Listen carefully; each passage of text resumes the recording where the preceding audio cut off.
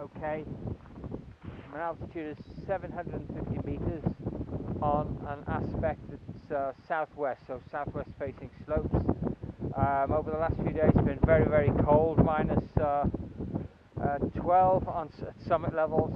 Here in the snowpack it's about minus 6. This layer here fell about 2-3 days ago.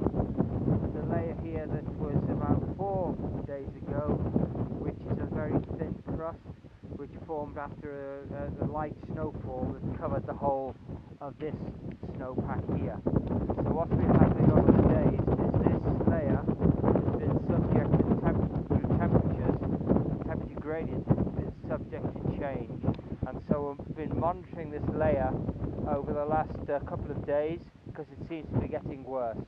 So what I've done here is I've isolated a block and just really going to see how this layer behaves.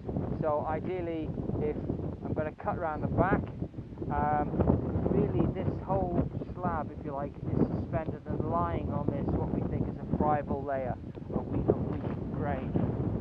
So if I cut the back, which is the tension fracture,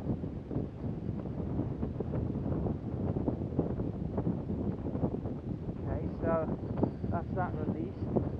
Then really what happens in the avalanche failure is that layer will collapse. So what we're going to do is mimic a weighting on the top here and see what happens to this layer.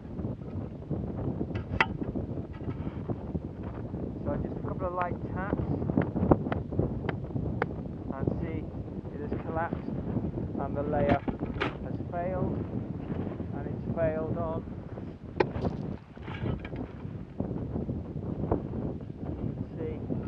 layers of really loose grains like sugar, which has these grains have grown and developed within the snowpack over the last few days.